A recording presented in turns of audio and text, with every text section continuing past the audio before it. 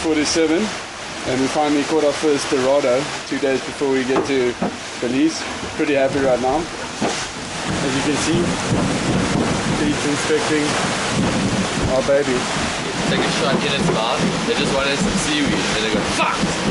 Open wide, big boy. Ooh. Nigga, you dead. You dead, brother. About fucking time.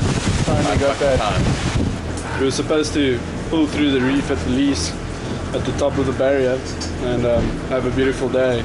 Stop off at an atoll, aka a little island, and spend the day there before we do our last 3 hours tomorrow morning and go into Belize. But unfortunately this morning when we woke up, Calipso decided to rape us. We got bent so hard to realize that we got rain in our face for 4 hours straight. It's so bad that I found Peter cooking in his underwear.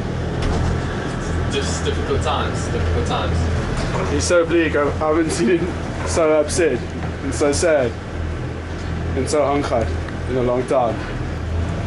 Be the atoll right now in the sun drinking cold beer. Yeah, it's the worst part of all. It's like we've had 49 days of awesomeness, and then when you just think you're at the end of your trip, she rapes you. She took that strap on and put on some metal studs, put a nail through it, shove it straight ass. Day 15. We finally got into Belize last night, and once again it was dark, so we didn't see where we were. So we anchored right off, like basically close to the base where we are. It looks pretty awesome here. The sun's just busy coming up, and we've got a yacht coming past us. As you can see, there's a yacht going past us here. Welcome to Belize. Finally here, a little bit of rain, as you can see, but now it's clearing up quite nicely, and we're here.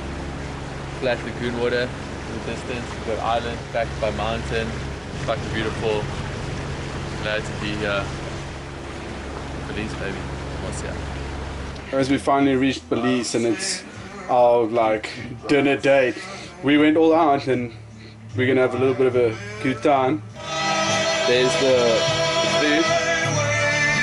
Condiments of choice. Mark with his Caesar cup. 5-star gourmet meal. Peter, I went with I wouldn't have this cap unless Mark turned around to save it just before we got to Port Laser. So I gave it a little save it by Mark, Hell Caesar. I always spill food on myself, so I've developed a little food spill tie. Actually, I even spilled there, like I'm trying to get it all on the tie, and I still fucking spill. So yeah, that's me. Right, Cubs, what do I do ensemble? you know it, bro. As you can see, baby Bob. Oh, Bobski. Was the only lure that was left. Sail tie and cave because it's a tie event.